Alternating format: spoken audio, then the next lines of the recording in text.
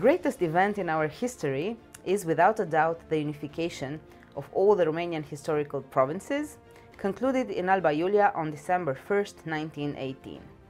Made possible by the victory of the Entente, the alliance between the Russian Empire, the French Third Republic, and Great Britain, which Romania, comprised at that time only of Wallachia and Moldavia, joined in 1916 after 2 years of neutrality.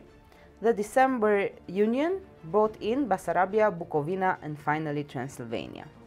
As a result, all Romanians were united under the scepter of the Royal House of Romania, and the newly unified Romania became the largest country in Central and Southeastern Europe.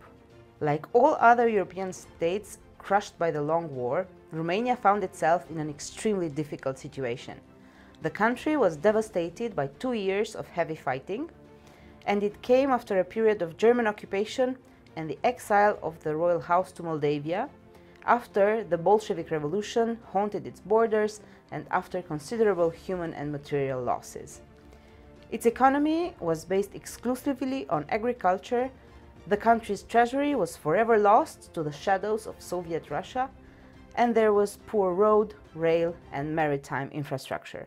Moreover, Romania had the obligation to pay part of Austro-Hungary's war debt for the United Territories that had previously been part of the empire. Yes, in 1918, Romania gained considerable territory and dramatically increased its population, but it also faced unprecedented challenges. A true country and a true nation, aware of its place in history, had to be built from these territories which had been artificially separated throughout the ages. The heavy burden of integrating the new territories from an administrative, institutional, legislative, financial, and economic perspective fell to the political class led by the country's sovereign, King Ferdinand I. A paramount condition for the success of these tasks and the creation of a truly unitary state was for all Romanians to realize they now had a single leader whom they should follow. The solution which was put in place: the coronation of King Ferdinand I and Queen Mary. Although he had been king since the 1916 death of King Carol I, Ferdinand could not be crowned in the difficult and uncertain conditions of World War I. But after the end of the war, the coronation became a necessary political and patriotic act. It was postponed until 1922 for practical reasons, such as the place of coronation had to be carefully chosen and full of symbolism. Alba Iulia, the city where Michael the Brave achieved the first temporary union of all Romanians in 1599, and where the union of all Romanians was proclaimed in 1918, was thus chosen in the detriment of Bucharest, the country's capital, or Curtea de Argeș, the traditional place of coronation of the voivodes of Wallachia. Still, there was a major problem. Alba Iulia only had a Catholic cathedral, where Ioan de Hunedoara, John Hunyadi, was buried. Although Ferdinand I came from a German Catholic family, he flatly refused to be crowned in a non-Orthodox church when most of his subjects were Orthodox. This was an important decision that showed Romanians the solidarity of the royal house with its subjects. It became one of the most important steps in the creation of national cohesion. As a result, with the support of the royal house, the construction of the Orthodox Cathedral of Alba Iulia began in 1921. It was almost a miracle that this jewel of Orthodox ecclesiastic art was ready in less than a year, and that the coronation could take place in 1922 with all due splendor of such an event. Important events such as this one must be prepared down to the smallest detail. Exquisite costumes were specially designed for both king and queen. They were conceived in the Byzantine style by the official painter of the court, Constantin Petrescu, who also painted the interior decorations of the cathedral in Alba Iulia, including portraits of the sovereigns at the entrance of the church. He later painted the great fresco at the Romanian Athenaeum in Bucharest, the most beautiful concert hall in Romania and one of the most beautiful in Europe. Ferdinand's costume was inspired by the fashion of Romanian voivodes from the Middle Ages. The sovereign wears the steel crown of Romania, made of the bronze of a Turkish cannon captured in 1877 during the Independence War and worn by King Carol I at his coronation in 1881. For Queen Mary, things were more complicated.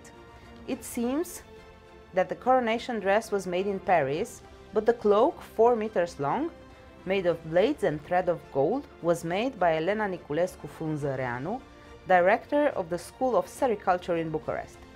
On her head, the queen wears a crown, also in the Byzantine style, especially created for this event from 4 pounds of gold donated by a private individual from the Apuseni Mountains, the richest area in gold deposits in Romania and all of Europe. Both costumes were embroidered with the coats of arms of the United Provinces and of the House of Hohenzollern-Sigmaringen and Edinburgh, the personal coats of arms of the sovereigns. Both cloaks were edged with ermine.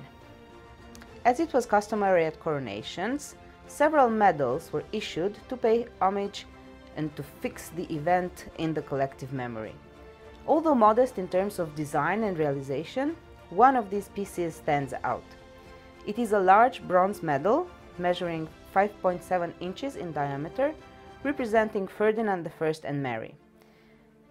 In a solemn and majestic attitude, the king sits, leaning with his left elbow on the back of the throne that bears the motto of the royal house, Nihil sine Deo, nothing without God. His right hand holds the scepter, the ultimate sign of power.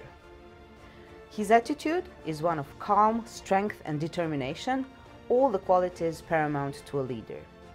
Queen Mary stands next to him with her back turned, looking over her right shoulder.